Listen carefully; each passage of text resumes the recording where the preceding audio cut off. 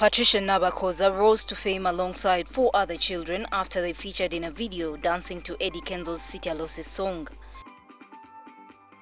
She was badly hurt in a bicycle accident in Machindia on Monday evening. The accident happened when the bicycle they were riding down a steep slope failed to brake, with her colleague Alex Sempija suffering serious injuries and dying shortly after. Doctors attending to her at Case Clinic told NTV on Tuesday that she had a swelling on the brain and was being closely monitored in the intensive care unit. There have since been speculations, especially on social media, about Nabakooza's condition.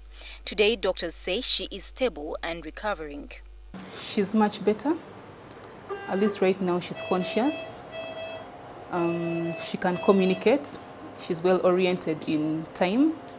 She's able to eat and not vomit. She's able to sit up. And the pain is also well controlled. Bring a wheelchair and move in it? Yes. The doctors say the swelling on her brain is growing smaller. There's no more swelling, so we have actually stopped the medications to help reduce the swelling. This is reducing in a short while. Nabakooza is out of intensive care. Her oxygen is okay, and she's doing well on room air. She's no longer needing any oxygen support.